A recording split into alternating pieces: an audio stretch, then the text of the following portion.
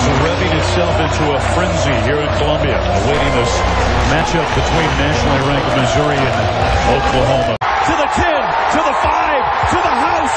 Touchdown, Missouri.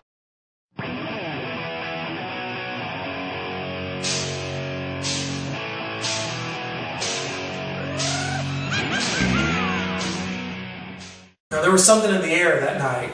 I remember we drove down on Friday night. We got in a hotel room at the last minute because someone had canceled, and we had an amazing night just with the homecoming and taking in all those festivities. And you know, Chris and I probably kicked back a few that night and had run into Kim English at Shiloh and asking him. People were going nuts about this game. Really felt like this could be the moment where we beat Oklahoma.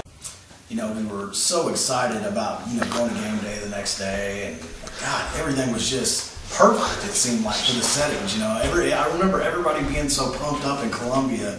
Didn't matter where you went, it was like, yeah, we're going to get them, you know, MIZ, you know. We go to game day in that morning, and we had gotten, you know, we were hungover from the night before. I could cross that off the bucket list now because that was one of the greatest experiences. Chris and I had the Rocky sign. We decorated a Rocky stand-up with the Mizzou on the trunks. We had the, you know, the Rocky Mizzou sign, and we were holding it up, got it on game day. A lot of people saw that, and that was just cool to be a part of that. I don't think I'll ever forget that day. It was the first time game day had been in Columbia, and, you know, Lee Corso, Kirk Street, or up on the, you know, and it was just so amazing. That really set the energy up, I think, for the game, because I thought, man, this is the best day of my life. They said it was the biggest crowd in the history of game day, and seeing those signs around, I remember thinking at that point we could win this game because I saw some of the cool signs people had. So I remember one, and we got a picture of it. Someone said something like, "Hey Sooners, you want some Mo?" And it just really pumped me up. Like, we can win this game. We can do this. And I think that was the prevailing thought from that moment until the game started. Well, you know, I think we're all kind of skeptical once we got in the stadium. You started watching OU warm up, and these guys, I mean, they're huge. They're fast. They're scary. They made me realize why I never could play D1 ball, because these cats are amazing. I mean, I've seen some pretty big guys, some pretty good football players, but nothing in life's comparison to this.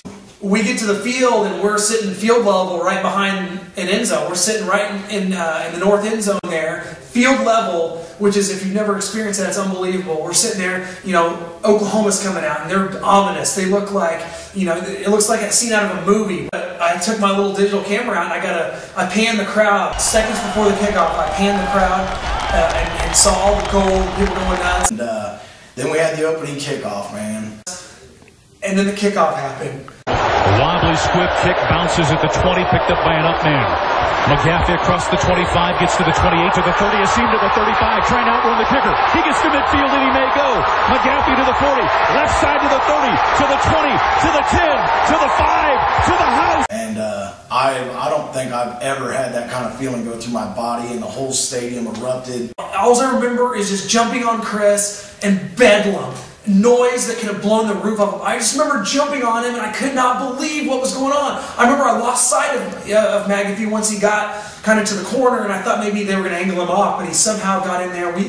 It was just something I've never seen before in sports. At a live event. I remember Alden Smith when he made that big interception, and on ESPN you could actually see Clint and I in the background, and I'm in midair, like I'm jumping higher probably than I could ever do a vertical, and Clint's standing there in shock, and it was just, I mean, everybody was going nuts. You know, we brought James Franklin in, we had a chance to go up 2 scores, and it was at that moment, and I think you even hear me on the video. Look at they are. They're done. They're done. They are done. I say they're done. I mean, Chris and I both say they're done. You could see in their body language. This was not the Oklahoma that had beat us all those times in Big 12 title games. This team they were hanging their heads. They looked like they were physically beaten up, and we yelled, you know, they're done. When Franklin punched that in, to me that was all the emotions of all the years of having to get kicked in the nuts by Tiger games all came out in one furious roar. And I turned the camera around. You could see Chris and I just going nuts with the whole crowd behind us. Chris, you ready for this, man? I'm ready for this. I've been waiting for this my whole life. Good. It's about to happen. Then check it out. Then you lead us out onto the field. I will.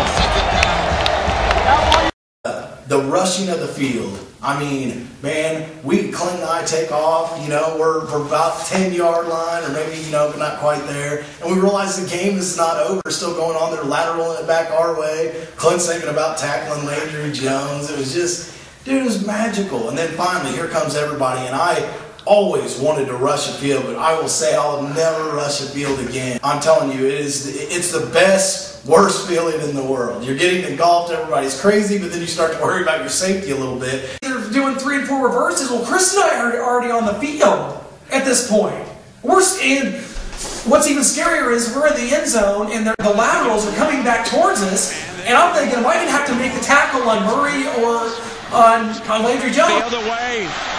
But it's not going to matter.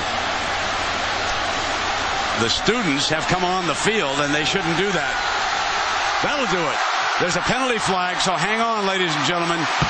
The students came on the field too early now. And I remember we got lost. We were like, stay together. And as soon as it was over, Clint and I just split up, and then we took forever to find each other. But once we did, the first player we ran into was Will Ebner, and man, how cool was that? We got a couple pictures of us on the field, just, you know, finally getting those emotions out. And once I get out to the car, I have literally 150 text messages and voicemails from people that tried to get a hold of me during the game and couldn't, because one of the greatest experiences as a sports fan, as a Missouri fan, something that I don't know if you'll ever see anything like that again. It was unbelievable. Probably the greatest weekend of my life. I would have to say that that was the greatest sporting event I've ever been to. I mean, a team that Gary Pinkel had never beaten, all the great teams he'd had with Chase Daniels and, you know, Brad Smith. This night was just magical. It was really the only way to explain it, you know.